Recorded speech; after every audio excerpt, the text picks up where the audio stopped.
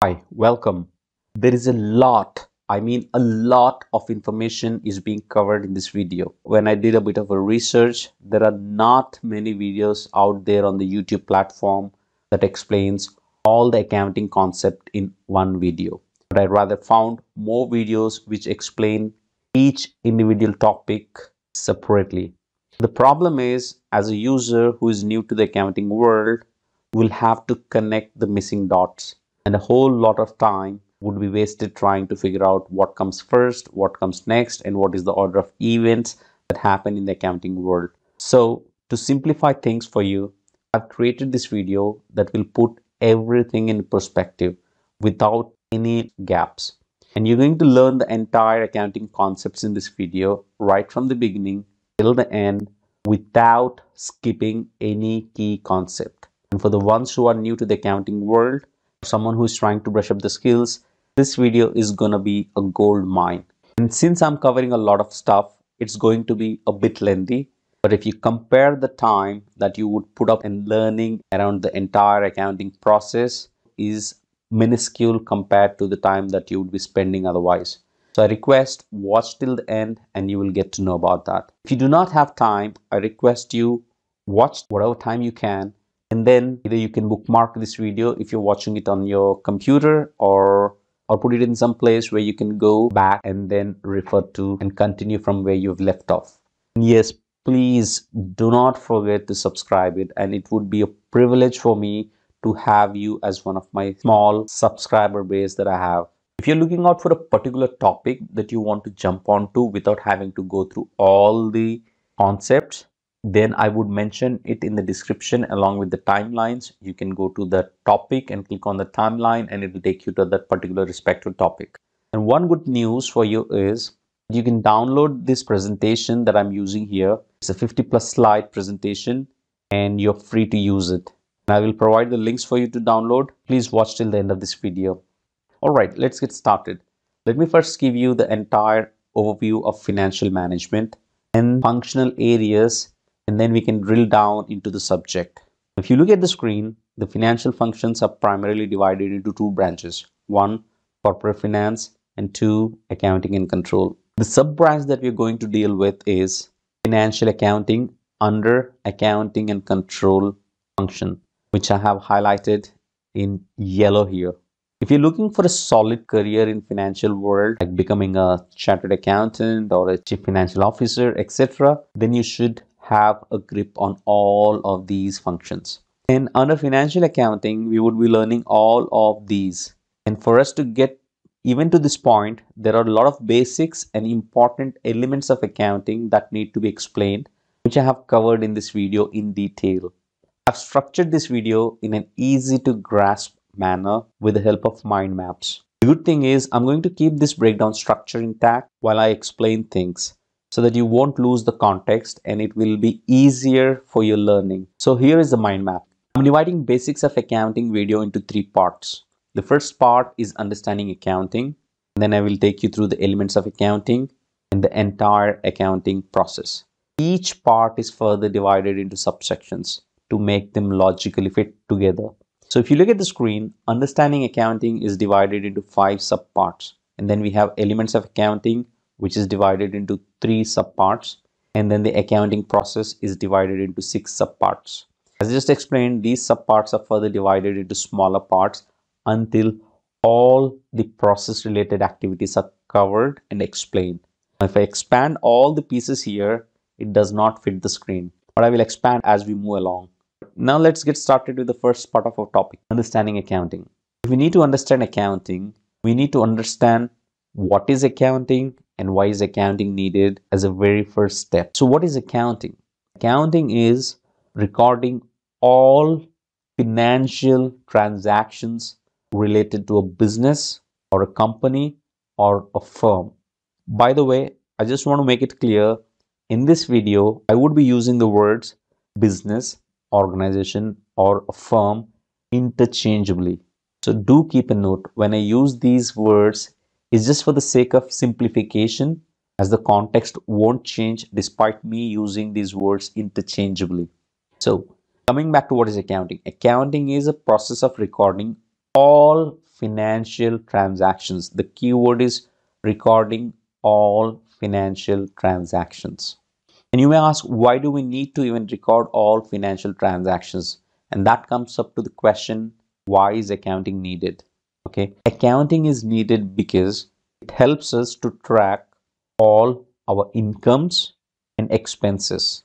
It helps us to understand whether the business is making profits or not.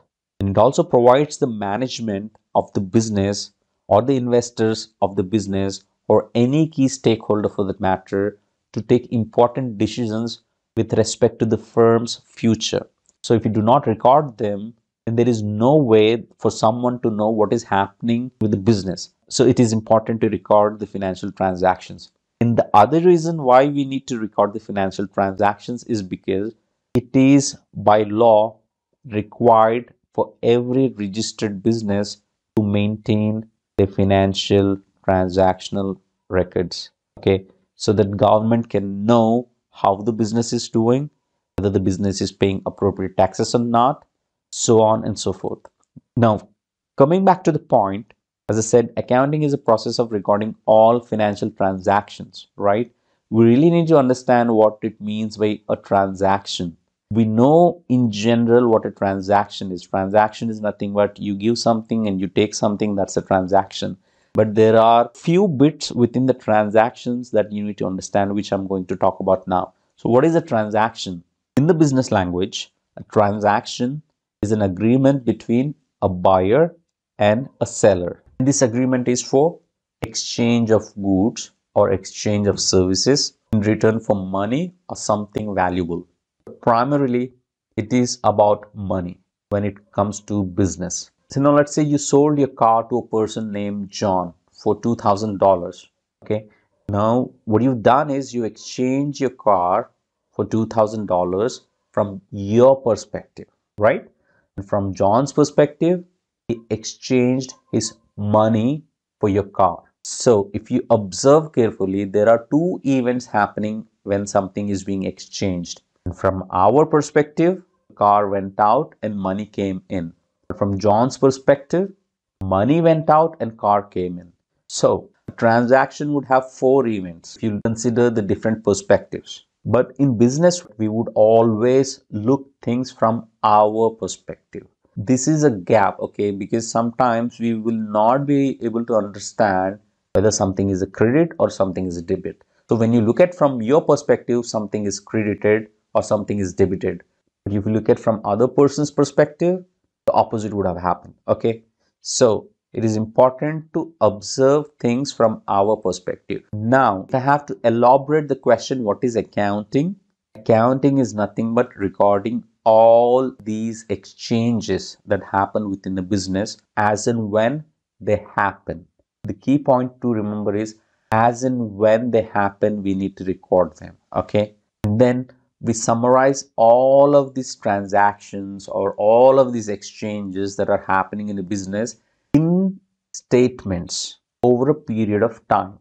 Now, why do we need to summarize these transactions? Just imagine the number of transactions that a multi-billion-dollar business can have. If you take all these financial transactional records without summarizing them in their raw format and give it to the investors or the government authorities, then they would have to spend their entire life trying to figure out which transaction is what and whether the company has made any profits or not.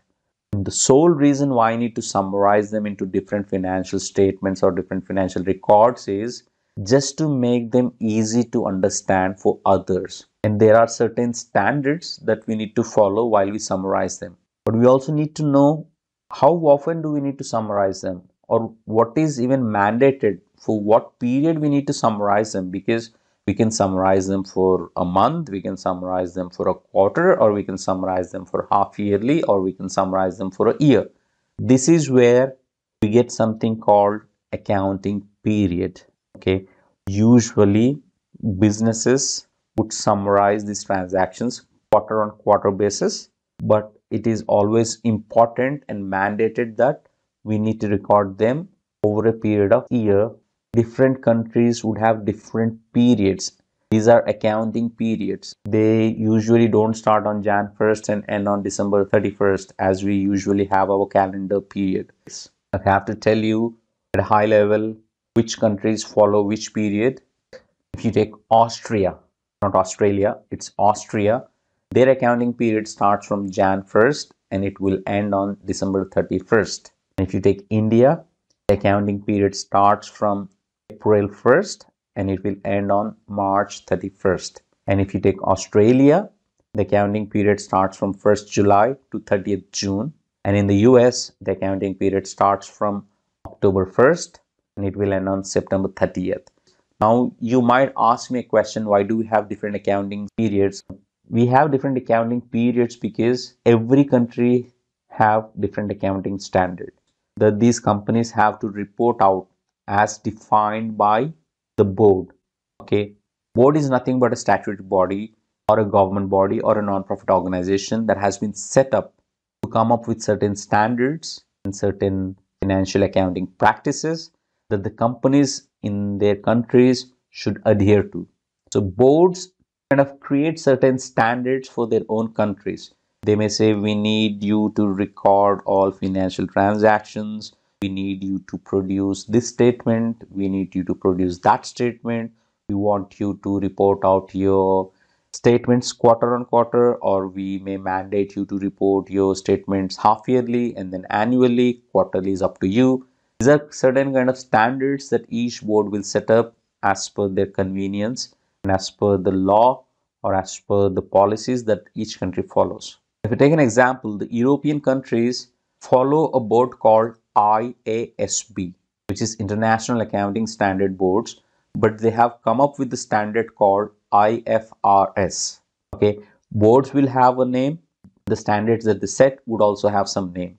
Okay, so in here, European countries board is IASB, which is International Accounting Standards for Board, and the standard they follow is IFRS, which stands for International Financial Reporting Standards. Likewise, in the US, we have a board called FASB, which stands for Financial Accounting Standards Board, and they follow the standard called US GAAP, GAAP. GAAP stands for Generally Accepted Accounting Principles. And similarly, in India, we have something called ASB, which stands for Accounting Standards Board. They follow the standards called IND AS, which stands for Indian Accounting Standards. Do not get overwhelmed by the different boards or different standards for different regions and countries. Though they have different standards for reporting, more or less, all these boards would ask for similar financial statements. Some countries may ask for one or two more reports, and some countries will ask for one or two less reports. That's the only difference. And we were talking about the financial statements for some time now.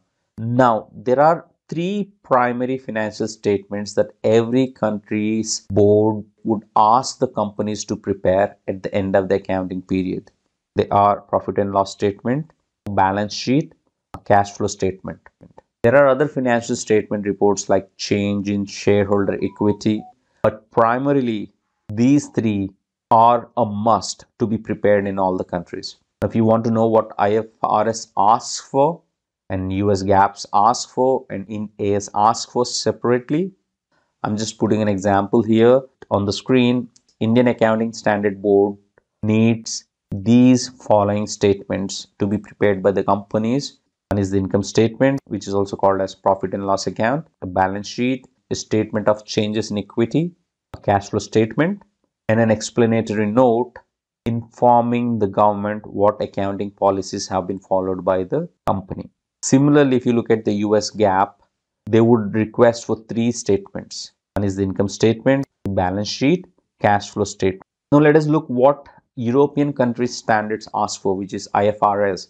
They would ask for these 5 statements to be prepared at the end of their accounting period. Now, if you look, mostly they're asking for the profit and loss statement, cash flow statement, and a balance sheet.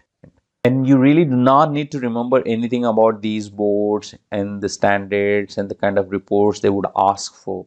It is just a good to know information that I wanted to provide you so that you would get an holistic understanding that there are boards, there are standards that each company needs to follow within their own countries. Okay. Now, if you are new to the accounting world, don't get bogged down by the terms like balance sheet, income statement, or a profit and loss account because we have not yet discussed about them.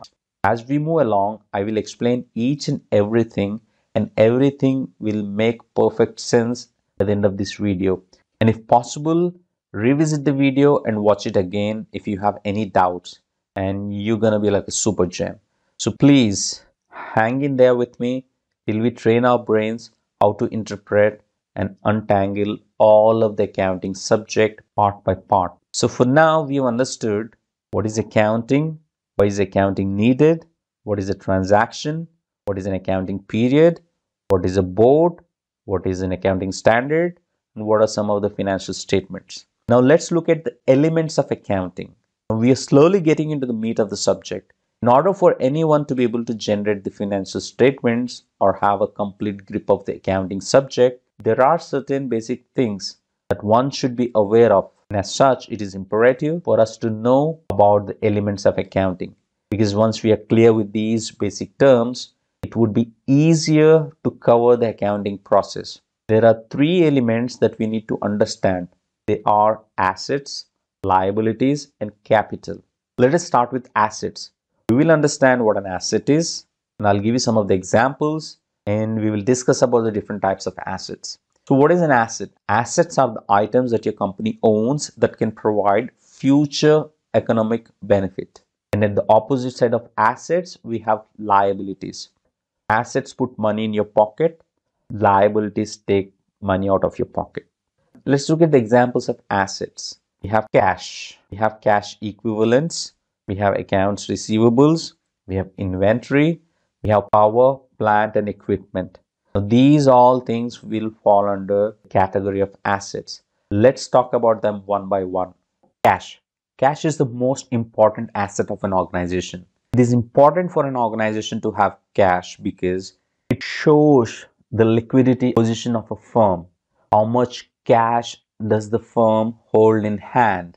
Because if you have cash, it means that the firm is in a good position to pay out to its vendors, to its employees, and carry on with its operational activities without much issues. So cash is considered as the most important asset for an organization. And we have something called cash equivalents.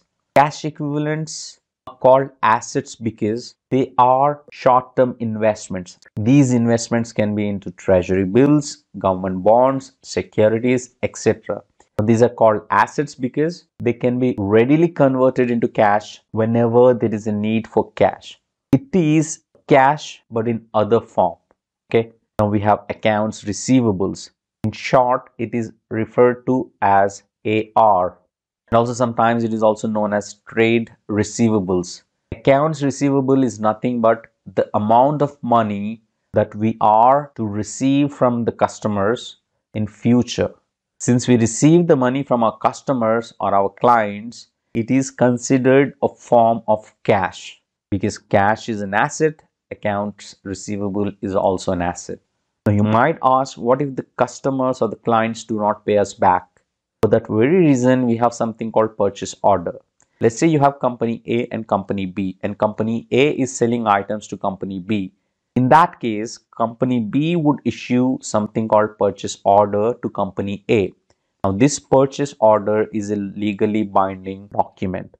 In the event if company B doesn't pay company A its money in its due course, then company A has all the rights to sue company B. So that is the reason a purchase order is taken from companies for any exchange of services. And that is how they would recover the money. Okay. So accounts receivable is an asset because we're going to get money from other company in some point in time. Okay. Now we have also something called inventory.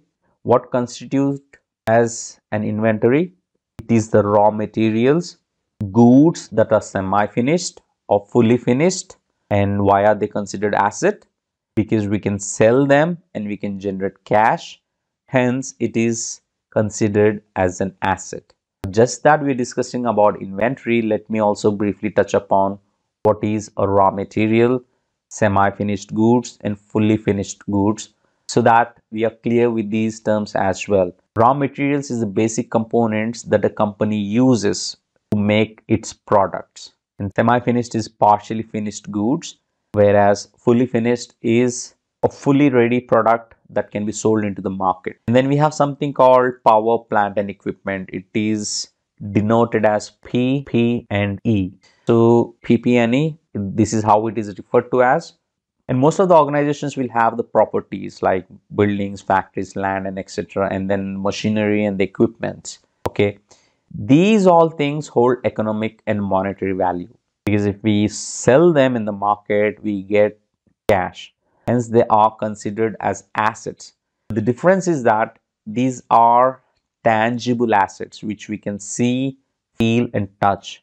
And these assets are vital to the operations of the business because if we do not have machinery or the plant or the equipment, then there is no way that a company can go ahead and produce goods to sell in the market.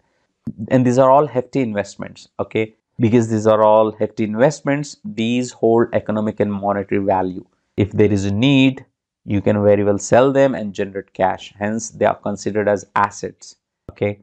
But there is one thing that you need to remember. Some of these assets will depreciate over a period of time, like the machinery, the building, the equipment. These all things will depreciate over a period of time. I think the exception is the land, which will appreciate over a period of time. So we need to consider the depreciation value as well. Okay, I will talk about them when we talk about depreciation.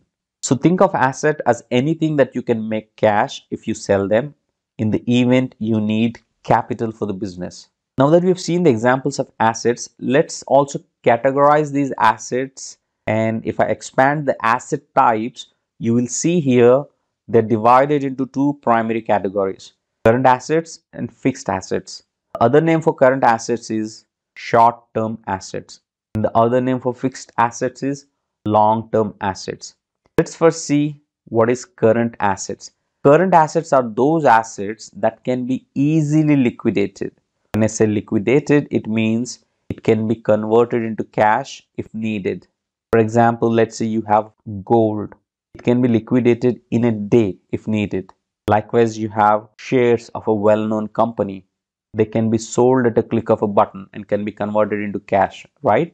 So any asset that can be liquidated easily is termed as current assets. And from the examples, the short-term assets are the cash equivalents, the accounts receivables, and the inventory. Okay, because they can be sold and can be converted into cash within a year's time. In the accounting world, if we say short term is within 1 year or within the accounting period. And the long term means something that goes beyond a year, 2 or more. Now, one important point to make a note of is any expenses that you make upfront, like prepaid rents, prepaid expenses, are considered as assets. Can you tell why these expenses or the rents are considered as assets when they should be considered as liabilities?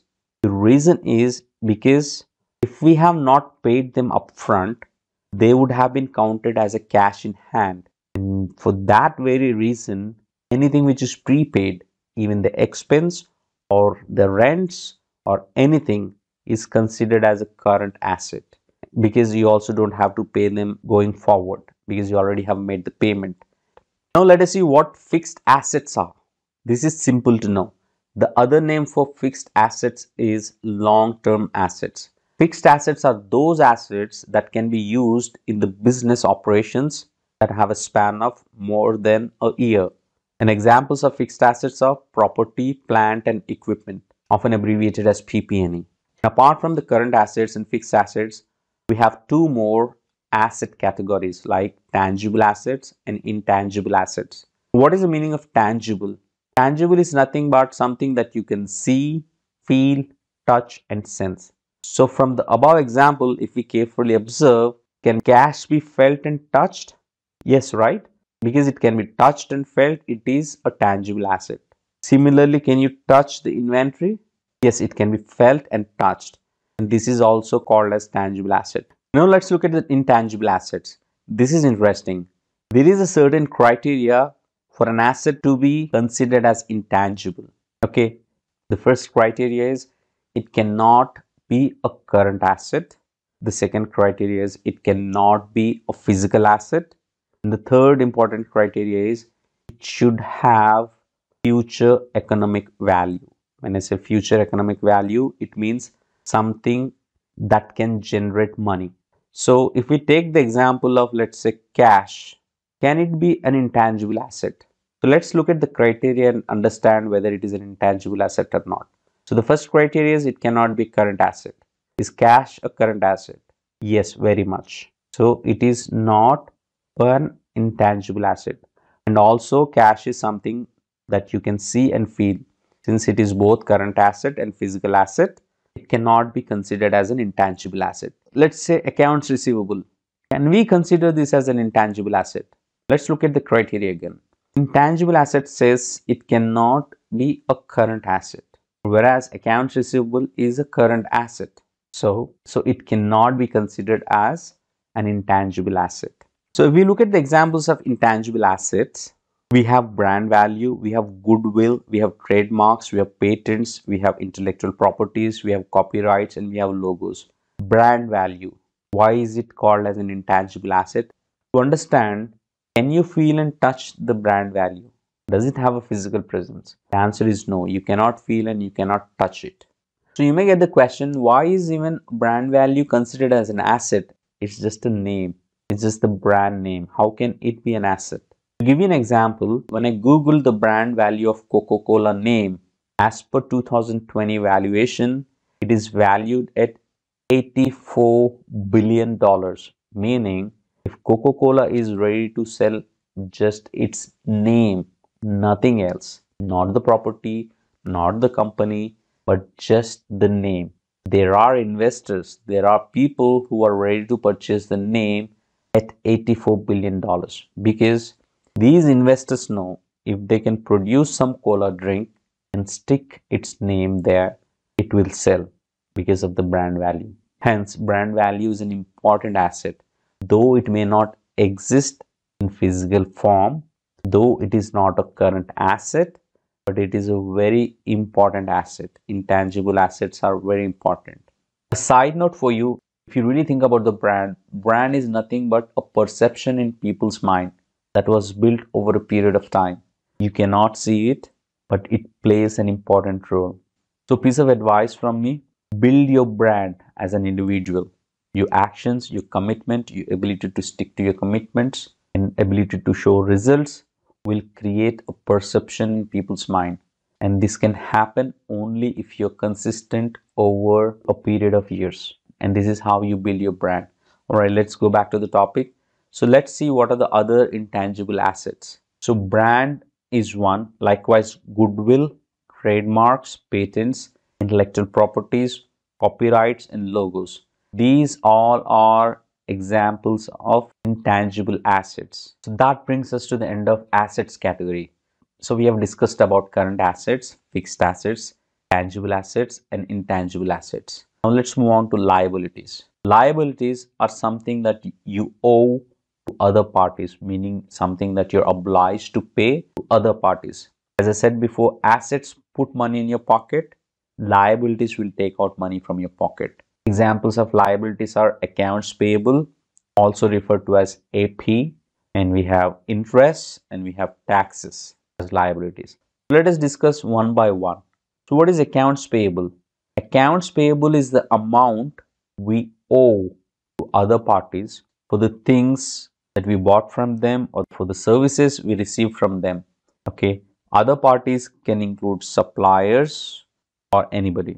Accounts payable is a liability because we have an obligation to pay them back, and since we're paying them back, it takes out the money from the business. Okay, and we have interest. Interest is another liability. We have to pay money for the loans that we've taken, for the mortgages that we have taken on properties, so on and so forth.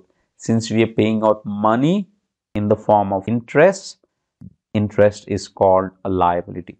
And then we have taxes like income tax, value add tax, sales tax, property tax. These are all also considered as liabilities because we make payments in the form of tax. Like we have current assets and long-term assets, we do have current liabilities and long-term liabilities. Okay, the word current in the business world means within a fiscal year, right? So when we say current liabilities, it means that we are obliged to pay within the current fiscal year. Let's look at the examples of current liabilities. We have accounts payable, we have accrued liabilities, we have debt that needs to be paid within a year, and we have taxes that needs to be paid within a year. These are all current liabilities. We have discussed about accounts payable, and we have discussed about taxes, and we have discussed about interest, but we have not discussed about accrued liabilities. Let me clear what it means. Accrued as a word means accumulation over time. Accrued liabilities mean the payments that have been accumulated over a period of time which were not paid and are to be paid within this current year. So, since you're making those payments which you were supposed to pay in this current year, it is called current liability. Okay. So let's look at the long-term liabilities. To put it simple, anything that needs to be paid not in this current year is a long-term liability. It could be the interest payments on loans, mortgages, cars, or the loans that have been taken for machinery, equipment, land, anything that is being paid in the next fiscal year, or something that has been spread across multiple fiscal years is called a long-term liability. And like we have tangible assets and intangible assets in assets category. Under liability section, we do not have tangible liabilities or intangible liabilities. What we have is something called contingent liabilities. But the important point to remember is contingent liabilities can be a part of current liability or a long-term liability depending upon the situation. But most likely contingent liabilities are a long-term liability. Let me explain what a contingent liability is for. The money that is kept aside for unforeseen future events are called contingent liabilities. Some of the examples, if I have to quote, are lawsuits. Companies need to keep some money aside for any unforeseen lawsuits that they may get into. And the money that is kept aside for such events are called contingent liabilities. Other examples are product warranties. When companies sell products, they need to provide warranty services for the products they sell. And the money that is kept aside for such warranty issues are called contingent liabilities. Likewise, we also have some of the companies that offer benefits such as post-retirement pensions. Those are again the liabilities which fall under contingent liabilities. Okay. Do you remember Galaxy Note 7 recall? It costed about $5.6 billion for that recall. And I call the recall from hell. Okay. Because it's a whooping $5.6 billion for a phone recall, right? Companies can go out of business if things go haywire. Because Samsung is a big company, it was able to afford that recall. And there are many companies which have gone bankrupt because of product recalls. Anyway, you get the idea. The money set aside for such purposes are called contingent liabilities. Now let's look at the other crucial elements of accounting, which is capital. Capital is further divided into three sections: equity, income, and expense. Income is also called as revenue. Expense is also called as cost. Let's start with equity. Let me explain this with an example. To start a business, we need capital, right? Capital in simple terms means money. A person who invests in a business will become a shareholder and owns a part of that company. Equity is nothing but the money that has been invested by a shareholder. Okay. And there could be many shareholders for a company. Capital can be invested in the company at any point in time. For example, people invest capital at the initial startup phase of the company, but also shareholders can invest money during any period of the business operations. And also when the company gets listed in the stock market and issues its shares. The first time when a company issues a share after getting listed on a stock exchange is called IPO, initial public offering. And also company can get capital when it is being publicly traded on open market after the IPO. So company can get money in many different forms. So always remember this. Equity is the amount of capital invested by a shareholder. In business accounting, in financial accounting, this equity plays a big role. So please do remember this. It is very important. Okay. Now I'm going to put up an important question. In the assets section, we discussed cash is considered as an asset. And right now, what we're saying is when a shareholder invests money in the company, it is called as an equity. Why do we not call it as an asset? Not to worry, if you're not sure, I will explain it and it becomes very clear. You will get the distinction between equity and assets. This is why it is really important to understand the concepts. There are two words here, right? One is equity, one is assets. Equity is just a book value of the shareholder's capital, meaning it is recorded in the books stating that X amount of money is invested by so and so shareholder, so that the company can keep track of the shareholder's capital. Since companies have to keep track of the shareholder's capital, it is recorded as an equity. Okay. Whereas the money which a company has received from the shareholder is considered as an asset, because that is something a shareholder has given to the company for the company to use it.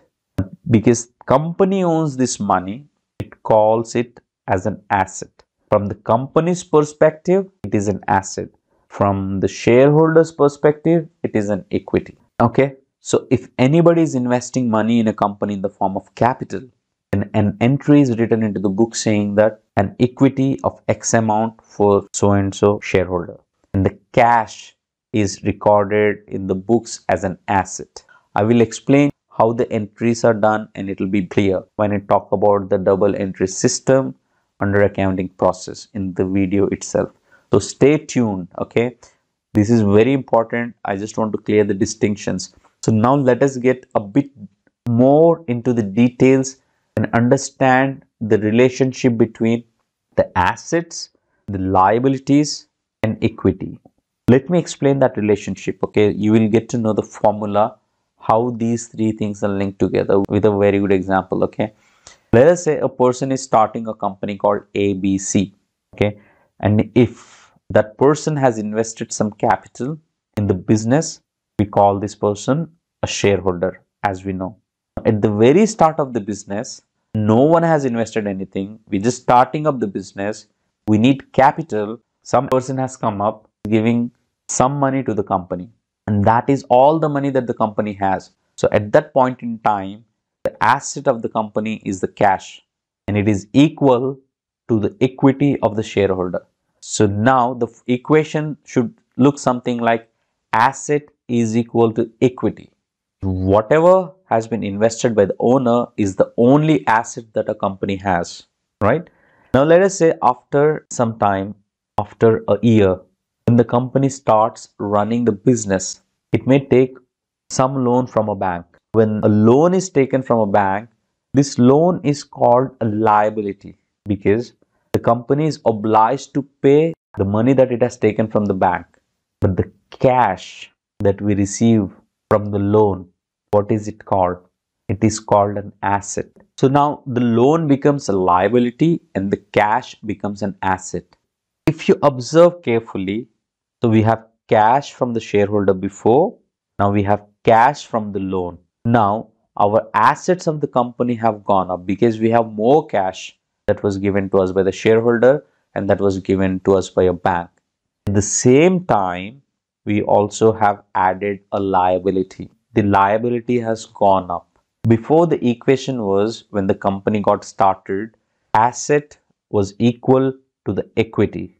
Now, after taking a bank loan, total asset that we have is equal to the equity that we receive from the shareholder and the cash that we receive from the bank. So we have an equation now. Asset is equal to the equity plus liability. Just get this concept right, okay? Now, imagine if the company has returned the money to the bank. In that case, our liability has gone down. So is the asset as well, because how are we paying the money to the bank? We're taking the cash that was with the company and paying it to the bank. So the asset has reduced, but also at the same time the liability has reduced. And still the equation will remain intact because assets is equal to equity plus liability. Let's assume there is no liability at all for the company, and we would consider liability as zero. Okay, even if you take the same equation, asset is equal to equity plus liability. If there are no liabilities for the company, we put zero in the place of liability. That becomes asset is equal to equity. The moment we have some sort of liabilities coming in, our asset will grow up and liabilities get added to the equity. Just get this concept right. Okay, when you take a loan, cash is coming in, it is increasing the asset value, and also at the same time it is also increasing the liability. Okay, you may also think, why is equity not being considered as a liability? Why is it being specifically mentioned as equity and not a liability? Because at the end of the day, we have received money from a shareholder, right?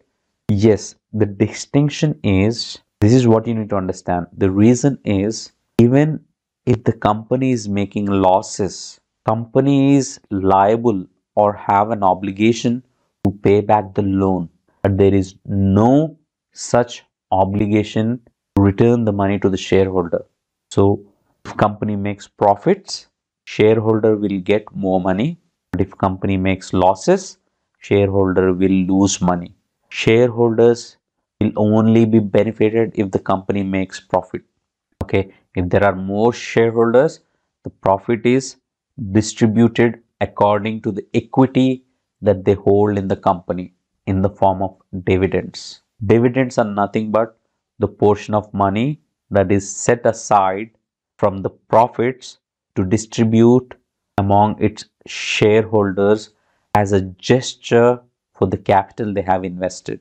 Equity comes with a risk. Okay, the shareholder is ready to take the risk. Whereas when you take loans or when you borrow money, you have an obligation to pay back. So they are less risky than equity. Okay, let's suppose a company is being sold due to its non-performance. The first thing that gets cleared is the liabilities. After that, if there is anything left, then it will be distributed to the shareholders according to the equity they hold. Let's assume if the company was left with nothing after it has been sold, then the equity has become zero. Okay, so that is the reason we give a separate name for equity and we give a separate name for liability. We now have come to a logical conclusion how we have gotten this formula asset is equal to equity plus liability, right?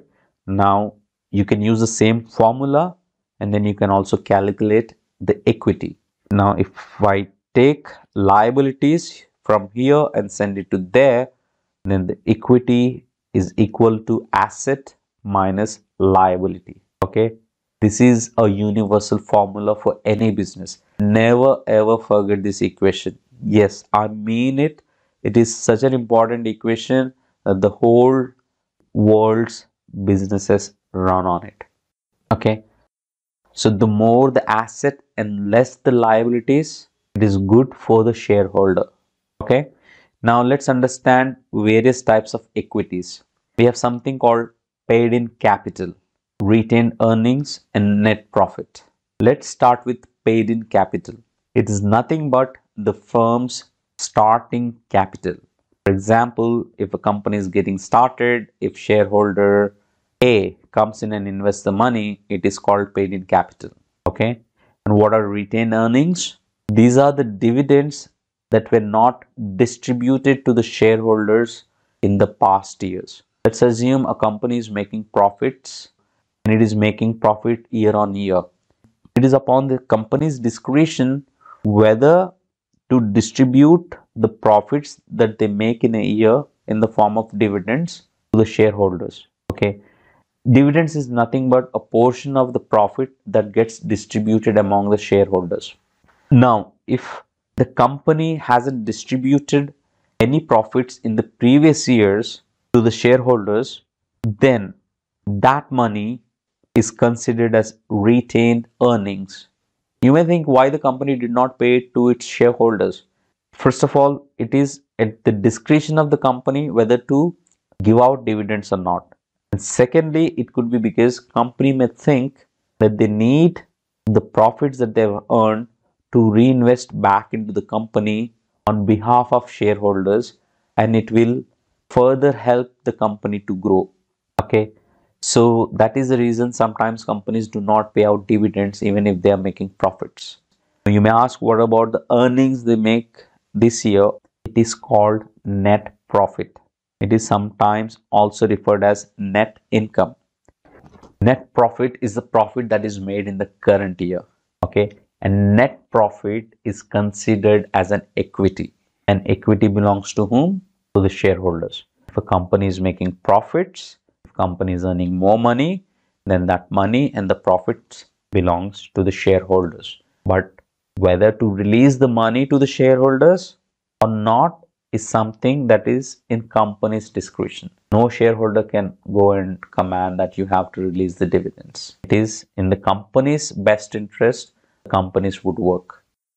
But you may ask, how come then the shareholder gets benefited? The shareholder gets benefited because the amount of share that he holds in the company is now gone up, because the profits were not released in the form of dividends. The profit is getting accumulated as an equity.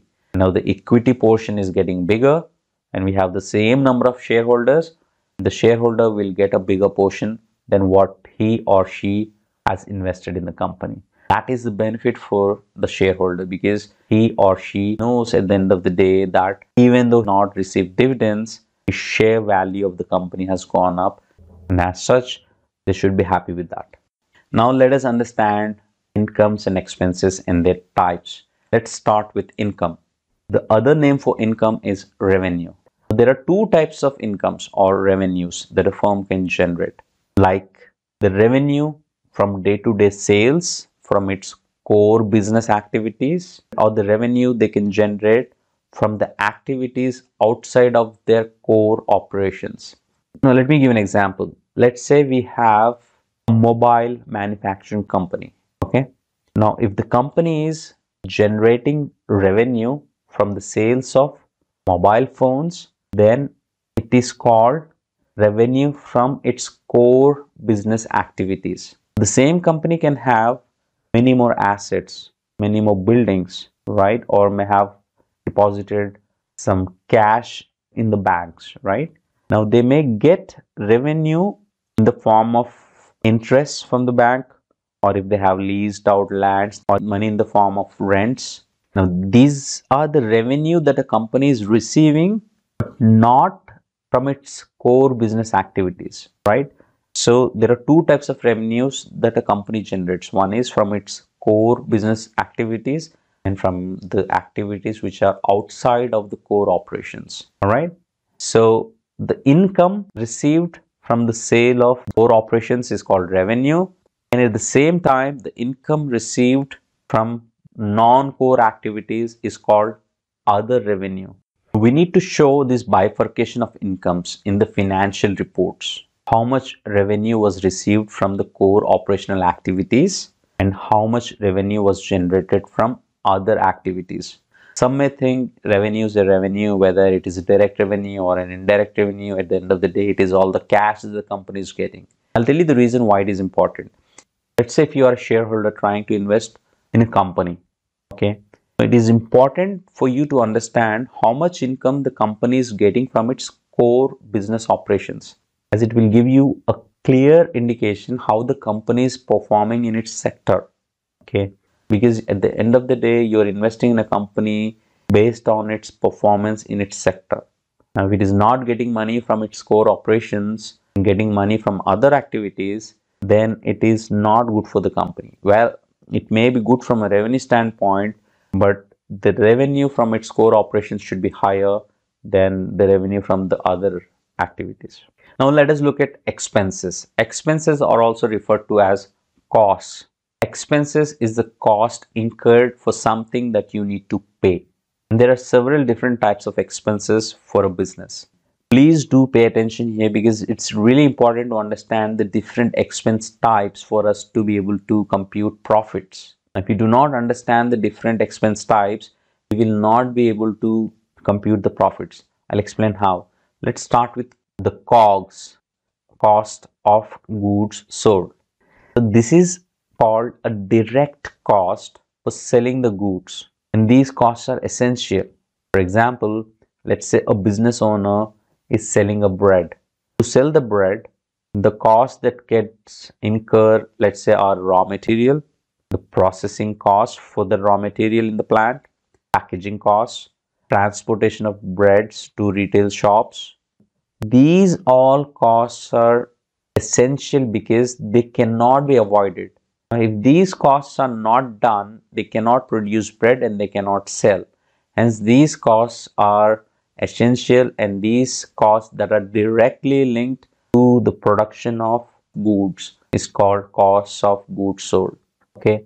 Once again, I repeat, COGS involves all the costs related to the production and distribution of the goods. For example, the raw materials, the processing cost, the electricity cost, the packaging cost, the transportation cost, the laborers who work in the plant.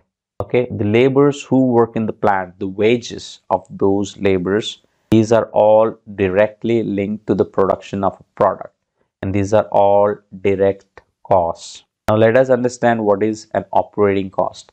Operating costs are nothing but administrative cost. These costs are also called as SG&A.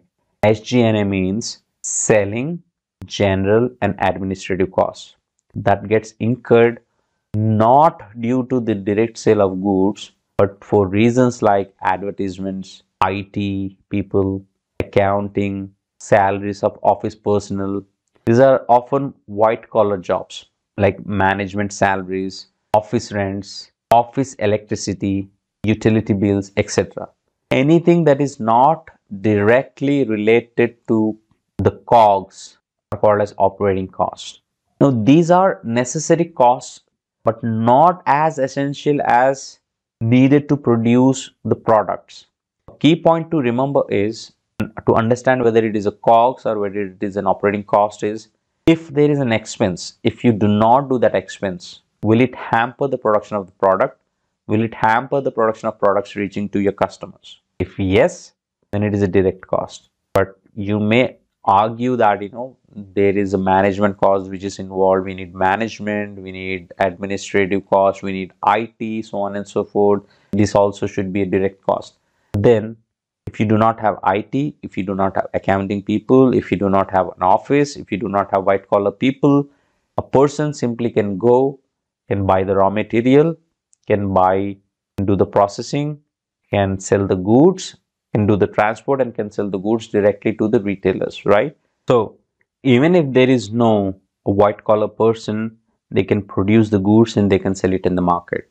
However, think, if there is no blue collar person, if there is no raw material, if there is no plant, can we sell goods? Can the white collar jobs exist? No. These are all indirect costs for the company. Okay, they are called as operating costs.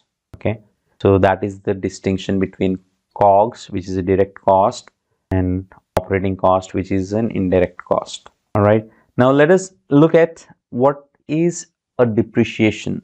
Depreciation means reduction in value of a physical asset. Let's say you have a car. The value of the car depreciates over a period of time, right? So it means the value of car depreciates. Likewise, we have machinery, we have equipment, right? These also depreciate with time. So the company has to show this as an expense in the form of depreciation. Okay. And then we have something called amortization. Now, what is amortization? Amortization means same thing as depreciation. However, the difference is depreciation deals with the physical assets, whereas amortization deals with intangible assets. Like you have patents, rights, copyrights, licenses, so on and so forth. These all come with some sort of a validity over a period of time. Okay, so these intangible assets hold value as an asset as long as they are valid. But when the patents gets expired, they hold no value because there is no one who's going to come and buy the patents to produce the products. As long as the company has a patent, no one else can produce that product. And for that reason, patent holds value. But when the patent gets expired, now anyone and everyone can go and make those products. So amortization deals with the things which are intangible in nature. They deal with intangible assets. Now we have something called interest paid. Interest paid is the amount of interest that a company pays for the loan. Now this is a form of expense. Generally, firms have some sort of loans, right? They take for running their business operations, and they pay interest on these loans to banks or wherever they've taken the loan from. And every year the firm is obliged to pay the interest rate, and paying interest rate has to be recorded as a cost under interest paid expenses. And we have taxes. This is something no one can avoid, right? A firm pays taxes such as VAT, which is value added tax, sale tax, etc., and the tax on the income as well if profits are made. Now these are all considered as expenses. Now that we have understood the different types of expenses, I'm going to explain how to derive the net profit from the incomes and expenses, or let us call it as revenues and costs. This is going to be a bit interesting, okay, and it will all make sense because we already have looked into the different types of revenues and expenses. It's going to be super easy for you to understand this now. So let's start with the revenue of the firm, okay, the direct revenue of the firm, okay. Now, if you remove the direct costs from the direct revenue of the firm, you get a gross profit, okay. Now, from the gross profit, if you remove the indirect expenses such as operating costs, you get something called EBITDA. It is spelled as EBITDA, EBITDA, right? Pronounced as EBITDA. Now, if the firm has any other income, then they need to add other income here, and they also need to remove the expenses related to that other income. And if the firm has no other income, then they don't need to add it here, okay. So this is the formula. So gross profit minus operating expenses plus other income minus other expenses, okay, you get EBITDA. Now EBITDA means earnings before interest, taxes, depreciation and amortization. All right, it is earnings before interest, okay, not income tax. It is earnings before interest and taxes and depreciation and amortization, okay. Now from EBITDA, if you remove the depreciation expenses and amortization expenses, you get something called EBIT, which is earnings before interest and taxes. Now if we remove the interest and taxes from EBIT, we get something called net income. Net income is also called as profit after tax. If the net income is positive, then this profit becomes a part of the shareholders' equity. Please note all these terms: gross profit, EBITDA, EBIT, net income. All these are especially important, and corporates and investors do focus on each of these items. Now that you know what are the two types of revenue we have, which is direct revenue and indirect revenue, and the types of expenses, which are COGS, operating costs, depreciation, amortization, interest, taxes. Now that you know all these, isn't it easy for you to compute the net income? I know it is easier said than done. However, we at least know the process. So let us do a quick recap. Okay. What we've learned in elements of accounting is what is an asset and the types of assets. We learned what is a liability and the types of liabilities. We've also learned what is an equity and the types of equities and the relationship between an asset and equity and the liability. Okay. And then we looked into the types of revenues. We classified revenues into two types, and then we also looked into the types of expenses. We classified these expenses as COGS, operating costs, depreciation, amortization, interest, and taxes. And then we derived net income from the incomes and taxes. All right. Please note there are three sections here: understanding accounting, elements of accounting, and accounting process. Under understanding accounting, we learn what is accounting and why is it important. We then learn what is a transaction. We then learn what are the different accounting periods. We also looked into some of the board names and the standards. And now we have looked into the elements of accounting. There is a strong reason I'm recapping this again. It is just to make it easy and not to let you lose focus from the context of things that you've learned. Okay. Now that these two parts are completed, we're going to look into the crucial part of this training video, which is accounting process. In here, you will learn all the concepts of accounting. And one more thing, by the way, if you've liked the content so far, please give me a thumbs up. And if you haven't subscribed yet, please you do so, because I have very few subscribers and it would be a privilege to have you on my subscribers list. Let's get started with the accounting process now. If I have to tell you, the accounting process can be summed up into 5 simple steps in the following order. Step 1, identify transactions. Step 2, do a journal entry. Step 3, prepare a ledger account. Step 4, prepare a trial balance. And step 5, you have to prepare the financial statements like profit and loss account, balance sheet, statement of cash flow.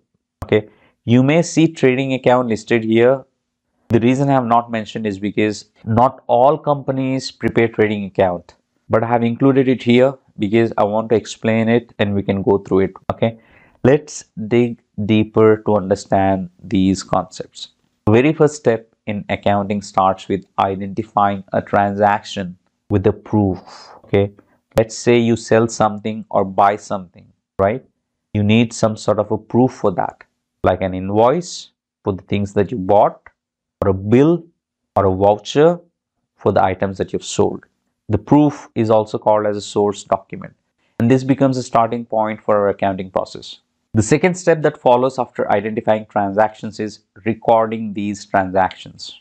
Where do you record these transactions? You record these transactions in a book called journal, and the act of recording the transactions in the journal is called journal entry.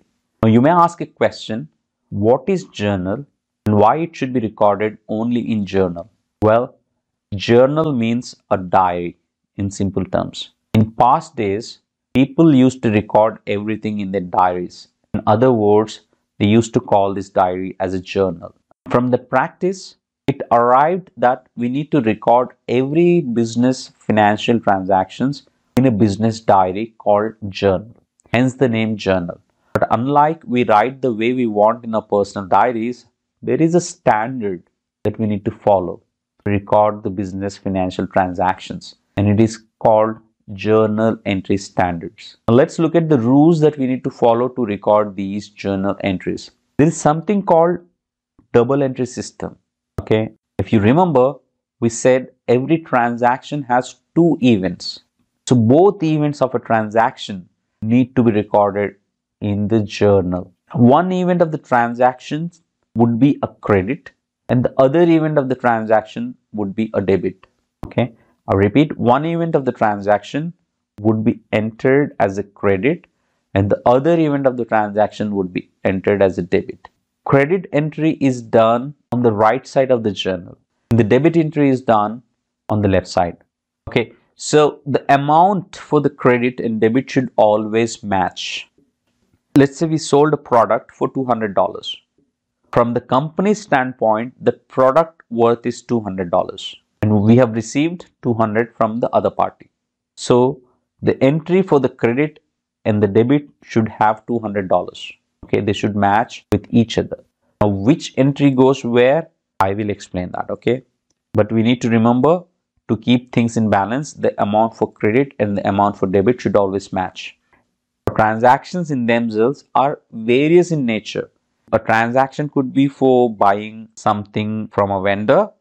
A transaction could be for selling something to a customer. A transaction could be taking a loan. So these are different types of transactions that happen in a business world. In the business world, categorization is based on the type of the transactions. And the event is called an account. Okay.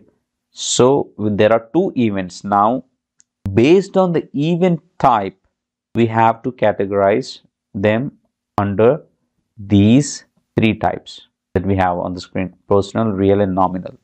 These are called accounts. Okay, personal account, real account, and nominal account. So why are they being called accounts? Because depending upon the type of transaction event, they may go into either personal, or they may go into real, or they may go into nominal. Now we need to understand what transaction events come under personal, what transaction events come under real, and what transaction events come under nominal. Okay, so let us discuss the different types of accounts. So let's start with personal account. Any transaction event related to a person or a company or an entity comes under personal account. Okay, if you take an example, let's say you've done a transaction with John. The transaction would have two events for you. Transaction events that are related to John would come under personal account. And similarly, companies would get into transactions with another company, right? So those transactions will also come under personal accounts. Any transaction that you do with a bank, they will also come under personal account, because bank is an entity. Okay. And for transaction events related to assets and liabilities, will fall under real accounts category.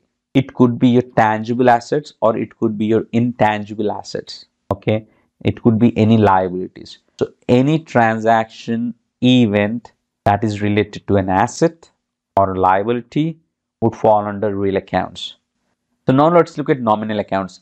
Transaction events related to income, expenses, any investments that the firm made, profits, short-term gains, all are recorded under nominal accounts. Okay. So now let me give you an example and then let me show you how the transaction events fall into different accounts. Okay. Now let's say you bought a car for $10,000 cash. So here we have two events. You bought a car, you paid in cash. You bought a car, right? What is a car? Car is an asset, right? We've seen here transaction events related to assets come under real accounts, right? So the second event is you paid in cash. What is a cash? Cash is an asset, right? And the transaction event related to asset falls under real account again. So in this transaction, both the events belong to real account category. Okay. So it is not necessary that all the times that both the events should fall under one category type. Sometimes a transaction which has two events, one of the events can get into real account, one of the events can get into nominal account. It depends. So you now know that you can break the transaction into two events, and one of the events as per the rule will get into one of the accounts, right? But you also need to understand which of this transaction event is a credit and which of this transaction event is a debit. There is a rule actually. Okay, so this is a simple rule. If you remember this rule, it will help you understand which event is a credit, which event is a debit. Okay, I'm gonna explain these rules now. Okay, for the transactions related to a personal account, you need to debit the receiver and credit the giver. Okay, let's say John is giving $2,000 to our company ABC. Okay, John, who is he? Is he the giver or the receiver? So remember, we need to look at the transactions from our perspective. Let's say we are the company ABC. John is giving $2,000 to company ABC. Now, who is the giver? John is the giver. Who is the receiver? We are the receiver. So the transaction event, we will debit on company ABC and we will credit John because he is the giver. Okay. And for the transaction events related to real accounts, you need to debit what comes in and credit what goes out. Okay. I repeat, for the transaction events related to real account, you need to debit what comes in and credit what goes out. Let's take the car example again. Okay, let's say you bought a car for $10,000. Okay, you bought a car which is an asset. Now this comes under real account, correct? And you gave the cash which is an asset again, and this comes under real account. Now as per the rule, what does it say for real accounts? Debit what comes in. What is coming in? The car is coming in, right? Car is an asset, so we would debit what is coming in. Car is coming in, so write in car account debited, okay, for 10,000. What is going out? Cash. Cash is again an asset, so we would write cash account credited $10,000. Okay, this is how you need to write. Okay, so debit entry is done usually on the left side, credit entry is done usually on the right side. So it should look something like this: car account debtor $10,000, cash account creditor $10,000. Debtor is nothing but a debit entry, creditor is nothing but a credit entry. Okay, DR they call it debtor, CR they call it creditor. Okay, I will give you one more example, bear with me. This is just to help you clear the concept. Okay, let's say you paid a daily wage of $240 cash. Now this transaction has two events. Again, you paid the wage. What is a wage? Wage is a direct expense, right? And direct expense comes under nominal accounts. And let's look at the second account. How much did you pay? You paid $240 cash, right? So what is a cash? Cash is an asset and comes under real account. Okay, cash is going out, so we can call this labor as a wage account, or we can just mention the labor. Okay, so you can write it as labor account debtor $240 and cash account CR $240, right? The double entry should look like this. Some people may even get a doubt. I told there are three types of accounts: personal, real, and nominal. But I'm writing here something like cash account or labor account and so on, instead of writing the nominal account and real account. I'll explain the difference. These three accounts I mentioned are the categories. Let's say you have written ABC Bank. Now this is an account that falls under personal account. Because it is an entity, all the accounts related to entity will fall under personal account. Okay, hope you're now getting the gist of how the double entry system works. As I mentioned, the idea is to get you the concepts right. Okay, but what I observed is on different forums, people have a difficulty on remembering these rules for these three account types, like personal account, real account, and the nominal account. So how do you remember this? So for that, I'm going to give you a tip how to remember these rules. Okay, I will just give you a mnemonic with which you can remember these rules. So remember these three statements and you will never forget the rules for these three accounts. Okay, first statement for personal account: personal doctor is a cool gentleman. In this statement, personal stands for personal account, D in DR stands for debit, R in DR stands for receiver. Okay, and the C in the word cool stands for credit, G in the word gentleman stands for giver. If you remember this word, personal doctor is a cool gentleman, then it is easier to remember that particular rule. Coming to the real accounts, remember this: real don comes in, criminal goes out. Real is the name for real account. D in the don is for debit. Comes in is what comes in. Okay, so debit comes in, and then we have criminal goes out. C stands for credit here. Okay, in the criminal, C stands for credit. Goes out is what goes out. So in real accounts, debit what comes in, credit what goes out.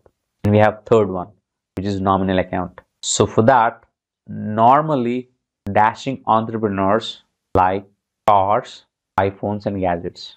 If you could remember, normally dashing entrepreneurs like cars, iPhone, and gadgets. So normally would stand for nominal account, D stands for debit, E stands for expenses, L stands for liabilities. Okay, debit, expenses, and liabilities.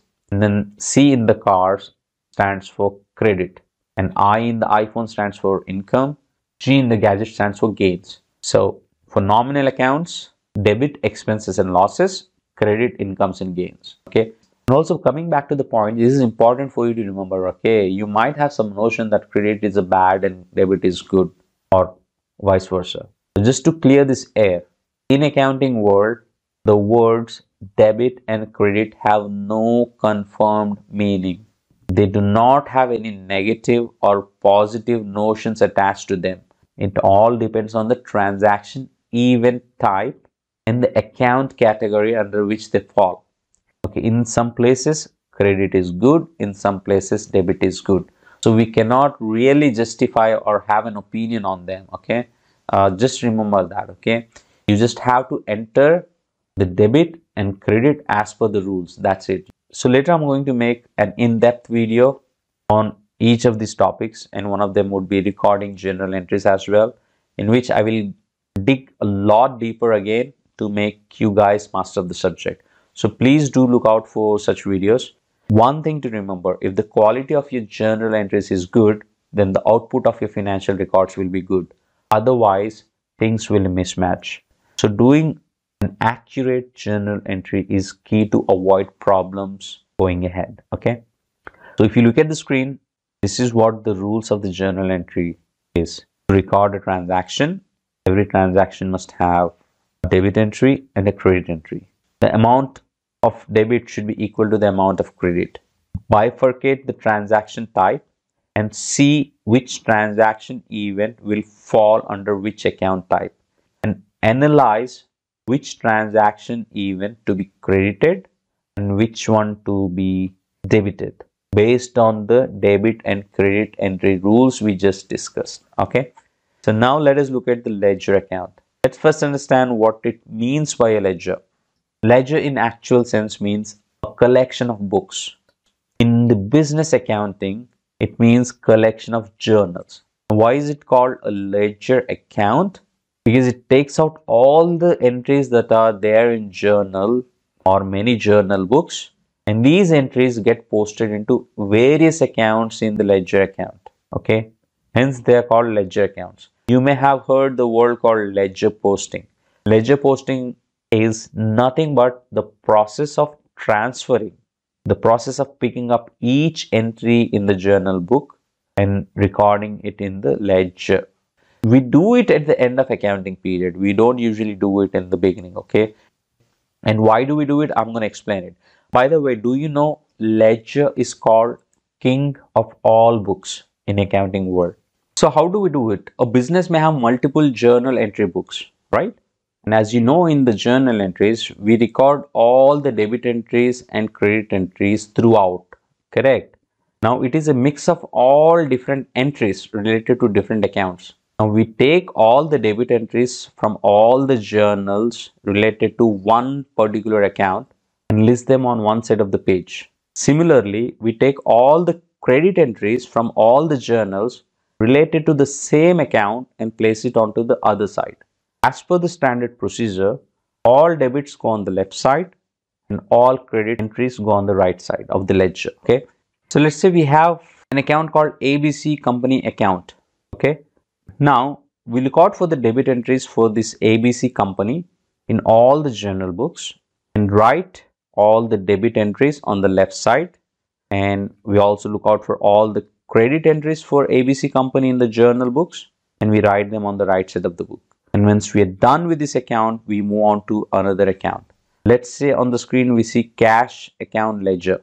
Now we search for cash account entries in all the journal books and we list out all the debit entries and we place it on the left side, and then we list out all the credit entries and then we place them onto the right side. We repeat this process until all the accounts that are listed in the journal entries are completed. Okay, until we finish all the account types that we have used in our journal books. Okay, so once we write the debit entries and credit entries for all the accounts, we sum the totals of debits and we sum the totals of credit for each account type. Let's say we have cash account ledger now, right? We have listed all the debits and credits for cash account. We sum up all the debits for cash account and we get a total debit value for the cash account.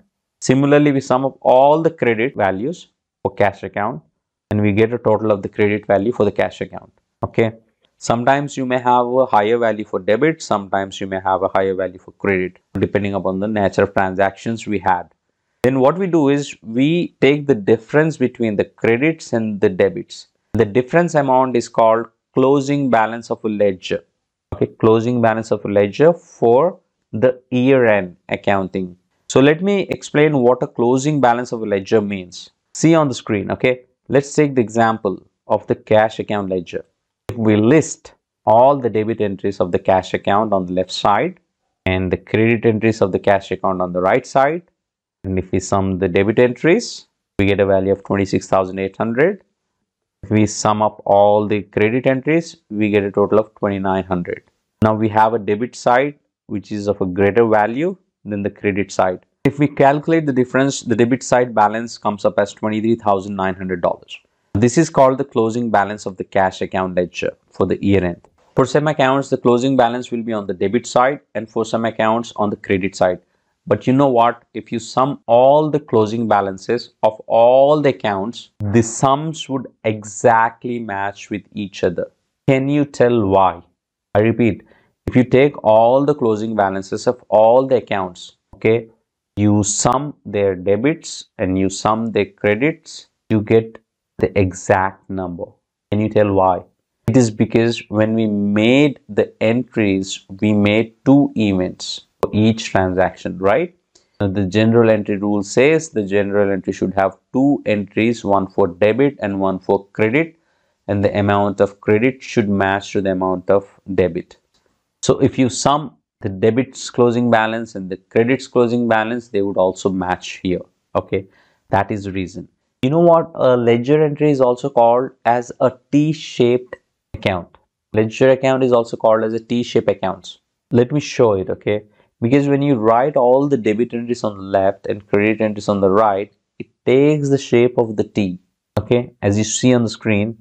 As such, it is also informally known as T-shaped accounts or T accounts. Okay, so one thing you need to remember, okay, nowadays no one is doing a journal entry posting manually because we have software systems in place. A software system would automatically create the ledger accounts in just a click of a button.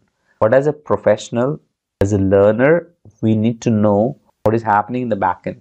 Once you know the concepts, you will know what the system is doing. So I will also be making an in-depth video again on ledger account, how to do a ledger posting, and the pro forma and etc, so on and so forth. So do watch out for these videos. Okay, I hope you got the idea of what a ledger account is. Now let's look at trial balance. In simple terms, trial balance is an accounting report. That is it. It's just an accounting report. And why is it pulled? It is pulled because to make sure that the totals of debit and the totals of credit match each other. Okay, it is in the name itself, trial balance. It is basically an internal report that is taken by the accountants to ensure the debits match with the credits and there are no errors made while recording journal entry transactions. And this is also kind of an audit report just to make sure that there are no errors that happen while posting the journal entries into the ledger accounts. Okay, so how do they check it, you may ask? It's simple. What they do is they take all the debit closing balances from all the ledger accounts, and they also take all the credit closing balances from all the ledger accounts, and they sum up and check if the total of debits from the ledger accounts is exactly matching with the total of credits. And why do they need to check it? They do this audit because they want to validate the information first before proceeding to generate the financial statements. Remember, if there is an error that is made while doing journal entry recording or while doing journal entry posting, the financial statements may not be accurate. But as per the law, companies are required to produce accurate financial statements. This is a kind of an audit that they do by doing a trial balance. And let us see how it is done. Okay, we have assets category account, and these are cash accounts, these are receivables and land and so on and so forth. So when we prepare a ledger account for cash, account receivable and land, we got the closing balances as these on the debit side. Similarly, for the liabilities based accounts like accounts payable, notes payable, We got these closing balances on the credit side. Now we total the debits and credits and ensure they match exactly. This is how they check. Let's recap what we've learned so far. We've learned about identifying a transaction. We've learned about how to record transactions in journals. We've learned about creating a ledger account. We also learned about what a trial balance is and how do they do the trial balance. Now let's look at the trading account. Okay, not all companies prepare the trading account. The trading account is prepared by manufacturing and trading companies only. To be specific, the companies that engage in the sales and purchase of goods prepare trading accounts. And as such, trading account is related to manufacturing transactions only. Service provider firms do not prepare this trading account. For example, a company that manufacture cars, they prepare the trading account. And if you have a company that provides software services, they do not prepare the trading account. Okay. The transactions related to manufacturing are captured in an account called trading account. Let's get deeper into the trading account. Okay. So you may ask, why is trading account important? Why only for manufacturing related firms? Trading accounts is an important statement from cost point of view. Okay. With the help of trading account, firms can get to know which particular product is earning profits and which one is making losses. Trading accounts help the firms to maximize the profits and cut losses, right? Management of the firms are particularly interested in the trading accounts. And also it helps the sales tax authorities to know the purchases and the sales that are done by a company, and accordingly they would levy sales tax for the sales that the company is showing in their tax returns. So what does a trading account contains? A trading account takes into consideration the raw materials, the semi-furnished goods, the fully finished goods as an opening stock for the accounting period.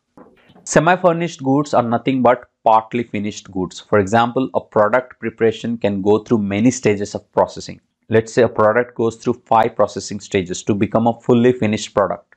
If the product has gone through processing partly and not completely through all its stages, then it is called as semi-furnished goods. And we have fully finished goods, which are nothing but the goods that are ready to be sold in the market. And we have raw materials. Raw material is nothing but the material that is purchased to make the products, which has not yet gone through the processing. Okay. So in progress goods is nothing but the work in progress goods that is currently going through the process in the manufacturing plant. Okay. So opening stock or the opening inventory means the same thing. For those who are not aware, opening stock is nothing but the amount or the value of materials a firm has or was available to use at the beginning of the accounting period. Opening stock is equal to cost of goods sold plus ending inventory minus purchases. Okay, this is a simple formula that can be used to calculate the opening stock. So a trading account takes into consideration opening stock for the accounting period. As I just said, we are taking into account the opening stock, right? But what about the closing stock? Yes, we also need to take into consideration the closing stock. What is the difference between the opening stock and the closing stock? As I just mentioned, the opening stock is the amount of material or the value of the materials a firm has or was available at the beginning of the accounting period, right? Similarly, the closing stock is the amount of unsold stock lying in your business at the end of accounting period. In simple terms, it's the inventory which is still in your business waiting to be sold at the end of accounting period. The stock which was not sold is valued and they come up with a number. That number is called closing stock. And the closing stock can be in various forms such as raw materials, semi-finished goods, and in-process goods. Okay. So I repeat again, closing stock is whatever the stock that is unsold at the end of the accounting period. So if you observe carefully, the closing stock of the previous accounting periods would automatically become the opening stock of the current accounting period. Okay, I'll explain it with an example. Let's take a car manufacturing company from India. They manufacture cars throughout the year, right? So they do the sales throughout the year. We learn that the accounting period for India starts on April 1st and ends on March 31st. And on March 31st, end of the day, whatever the stock that was unsold, including the finished cars, including the semi-finished cars, the raw materials, the car company will calculate the amount of the unsold items and it will show them as closing stock for the financial records. Once they show this closing stock in the financial records, do they throw out these closing stock items because they were unsold in the period? No, right? Because it is money. Okay, at the end of the day, it is money. No one can throw money just like that. They just use it for the next accounting period. And when they start the next accounting period from April 1st, they would mention in the books that this is our opening stock for the year. So basically, the closing stock of the previous accounting period becomes the opening stock of the current accounting period. Now, one question should come to mind. How do companies get to know the value or the amount for the closing stock? The closing stock or the opening stock is valued at cost price or realizable value, whatever is less, whichever is less. Let's say the company is showing the value of closing stock on March 31st as $2 million. On April 1st, they would show the same value of opening stock as $2 million. Okay. So they just need to come up with the cost of closing stock, and that closing stock we anyway know is going to become the opening stock value too, right? It's just the day end. On March 31st, the accounting period closes. On April 1st, the accounting period starts. So there is no gap in between, if you have to say so. Okay. Now we discussed the closing stock and the opening stock. So what else goes into preparing the trading account? A company would be making some purchases in the year, right? So we need to take the cost of the purchases. While we make some purchases from the vendors, companies sometimes do return the material back to the vendors due to quality issue or whatever reason, right? And the vendor pays the money back. Whatever you're returning, that is called as a purchase return. Okay, because you purchased it but you're returning it. So that is how it is called, purchase and purchase return. Okay. And now, so what is the total value of a purchase? You have to remove the amount that you received for the purchases return from the amount you paid earlier. That gives you the net purchase value. Okay. Similar to purchases, we need to consider the sales figures. As a company, they make sales throughout the year. They get money from the sales. But the company also gets some of its products returned, right?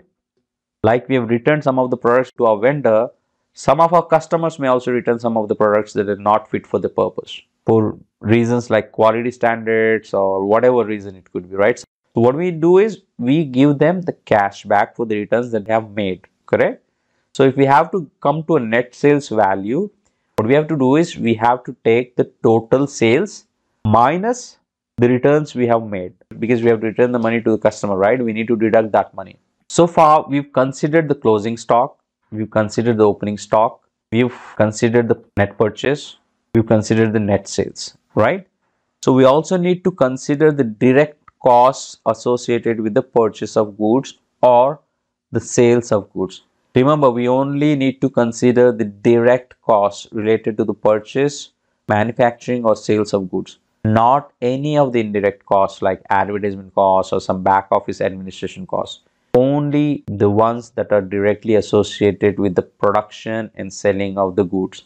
So like we have direct costs, we would also be having direct revenues. You might get confused, what is the direct revenue and what is the sales? What is the difference between them? Well, sales is the sales of the product, but direct revenue here is associated with the sales of the product. Let us say a company sells a product, but it will charge to fix that particular product, right? It is a service charge that the company is charging its customers. This is an extra revenue coming directly, which is linked to the sales of the goods. So we need to take into consideration the revenue that we are getting directly from the sales. Just not the sales, net sales, but also the revenue that is linked to the sales. Okay. We could have mentioned other revenue, but other revenue which is not associated with core operations is not called direct revenue. That's the reason we are saying direct revenue here. Okay.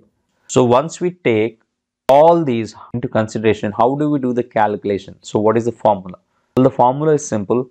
You need to sum up the net sales and the direct revenue and the opening stock And then you need to remove the net purchases, cost of goods sold, and the closing stock. And that will give you the gross profit. Okay.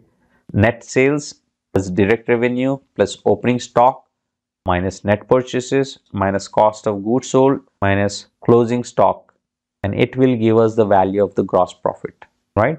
So if you observe carefully, trading account is helping the manufacturing firms come up with the gross profit for the product itself that is being manufactured. So the management of the manufacturing industries are extremely interested in this because they know how the product in itself is doing, whether the product is profitable or not, or if they want to increase the profits, what do they have to do, things like that. Okay, so this completes the trading account. Now let's get into the financial statements. Okay, if you have understood all the concepts explained from the beginning till this point, trust me, financial statements is just a cakewalk for you. It is very easy to comprehend if you have stayed so far, if you have understood the concepts that I have been explaining so far. So what is the purpose of the financial statements? The purpose is to provide information about the financial performance of the company. All the registered companies are required to produce financial statements, and they get audited by government agencies as and when needed. Any long-term investor planning to invest in the stocks of the company will look into the financial statements, and with the help of financial statements, he will make an informed decision about his or her investment. There are many financial statements, okay, but primarily the important ones are as below. Profit and loss account, which is also known as income statement, balance sheet, cash flow statements. So let's start with profit and loss account. Profit and loss account is also referred to as P&L account. So let's see what is a profit and loss account. Okay, it is there in the name itself. We prepare the profit and loss account to know the net profit of the company or the net loss of the company. Please note, the trading or the manufacturing firms will prepare the trading account and profit and loss account together within one account itself, and they just call this as trading and P&L account. Okay, so but for the firms that do not prepare the trading account, are not manufacturing firms, they would only work on the profit and loss account. So there are two reasons to prepare a P&L statement. Okay, one reason is it tells whether the organization is making money, and it is a valuable tool to monitor operations. Companies usually prepare a quarterly P&L account apart from the ones which they usually make at the end of the accounting period. Right, the profit and loss statements also allows outsiders to evaluate the firm's ability to generate profits and manage its resources. So P&L statement is a very important statement. It is also referred to as popularly income statement, and sometimes in some places this is also referred to as statement of operations. Income statement is a multiple formatted statement which is nothing but coming up with various subtotals or sub amounts of income leading to net income or net losses. What I mean by multiple formatted statement is, if you see on the screen, we have revenues column, under that we have sales and sales returns and interest received and the totals, and again underneath expenses and the details and the totals. So when I say multi-formatted, it is the whole table divided into multiple formats and their subtotals. This is just a small sample for easy understanding of the concept. But when it comes to big companies, usually the P&L statements may be a page long statement. Okay, so let me show you how to calculate the profit and loss account. Okay, in fact, we already have looked into it in the elements of accounting section, where we discuss about process to derive net income. But let's touch base it again. If you take the net sales revenue and deduct the costs of goods sold, we get gross profit. And then we add other income minus other expenses minus operating expenses to gross profit, and we get something called EBITDA. So this is the formula. So gross profit minus operating expenses plus other income minus other expenses. Okay, you get EBITDA, which is earnings before interest, taxes, depreciation and amortization. Okay, now if we remove depreciation and amortization, we get something called EBIT, and And if we remove interests and taxes from EBIT, we get net income. This is our profit and loss account. So what happens is when you get your net income for the current year, company itself would divide the profit by the number of shares the company has, and it will tell what is the earning per share. By the way, some of the investors will look out for earnings per share.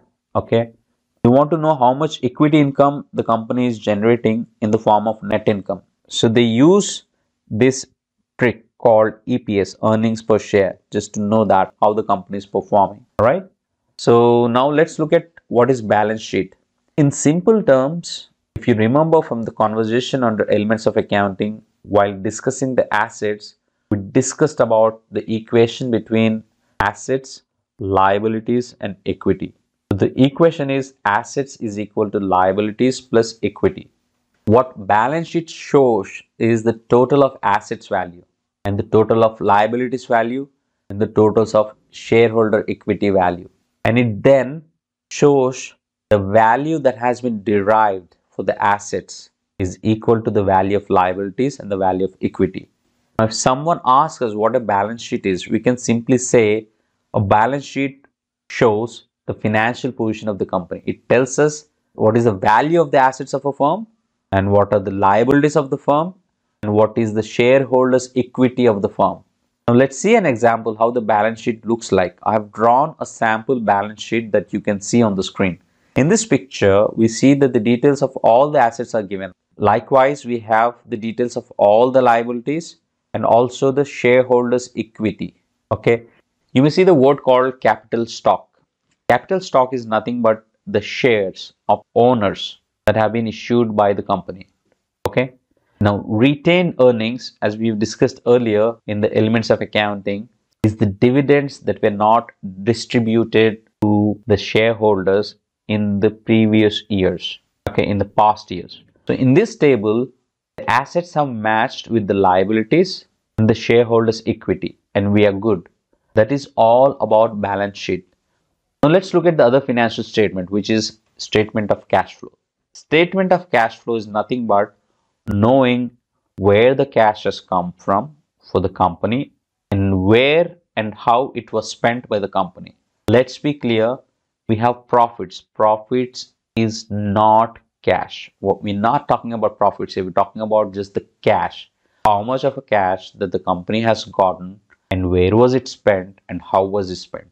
Income statement, which is a profit and loss account, does not clearly tell us how much cash have we received and how much cash was spent and how it was spent, but it only tells us how much income we generated. Okay, think like this. Profit and loss account tells us about the income generated, and the cash flow statement tells about the liquidity position of the firm, the liquidity generating capacity of the firm. Why is it important to generate this cash flow statement? The cash flow statements provide a glimpse as to how well a company generates cash to fund its operating expenses, and it also gives a clear indication to the stakeholders about the liquidity position of the firm. The more the liquidity, the more confidence in the firm. So what we do is in the cash flow statement, we list out all the details of the cash, where the cash has come from and where the cash has gone to. Okay. Cash flow statements are usually and broadly summarized into three categories. Okay, cash flow from operational activities, cash flow relating to investing activities, and cash flows relating to financial activities.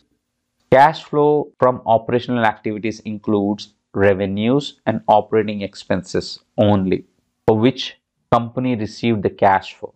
Sometimes the sales are done on the basis of credit. We will not include the sales which are done on the basis of credit. Similarly, if the company has made any purchases on the basis of credit, it will not be considered. Only those things on which the sales are done on cash, purchases are done in cash, we take that into consideration. Okay. Now let's look at cash flows relating to investing activities like purchasing properties, plants, equipments. It should also include any property, plant, equipment that was sold for cash. Okay. Or bought for cash. Right. And finally, we have cash flows relating to financing activities. These activities include all the activities except for operating activities and investing activities. If I have to give you an example, activities like buying the shares of the company back, or paying dividends to shareholders, or issuing new shares for money, and also taking debt or repaying debt. These are some of the activities that fall under the category of financing activities. So once you categorize them separately, you would take the net cash from operating activities, you would take the net cash from investing activities, and you take the net cash from financing activities and sum them up. And then you would finally get the net cash movement for the accounting period. If it is not clear, do not worry, let me explain it here. So if you look at the screen, the cash flow statement was categorized into 3 statements, and all the related transactions are mentioned under their respective categories. Then we calculated the net cash flow statement for each category. And at the end of the screen, we added all the net cash flow statements. Usually companies give a comparison of the net cash flow statements for year-on-year basis to see how a company is doing in terms of its cash position. And one thing you can observe carefully is the ending cash flow for each year is becoming the beginning cash flow for next year. This is about the cash flow statement. Hope this is clear. If we quickly recap the accounting process section, we've gone through a lot of subject here, okay, from basics to advanced.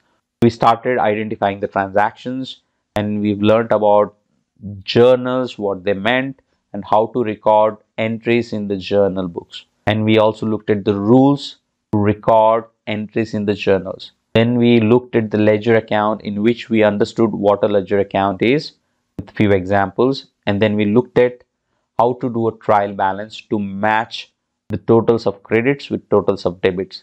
And then we also looked at the trading account concepts and details. And then we moved on to the 3 financial statements, which are income statement, balance sheet, and cash flow statement. We discussed about their importance and how to generate the statements and the examples of them. Now, this completes our accounting basics tutorial. Now, this is the overview of what we've learned so far. If you made this far, I want to thank you for your support, and I hope you learned something important which is going to be very valuable for you from the accounting's perspective. As well as if you want to read a financial statement of the company, you should be able to read it now and understand what they are capturing there and why they are capturing there. And a small note before you leave, it took about 3 months of effort to make this video. If you like this video, please give me a like. Please do subscribe, and I do have very few subscribers, and it would be a privilege to have you as one of my subscribers. If you could share this video with your friends and peers, it would help them to learn the subject, as well as it would help this video show up in the first page of searches. And wish you all the very best for your future. God bless. Bye.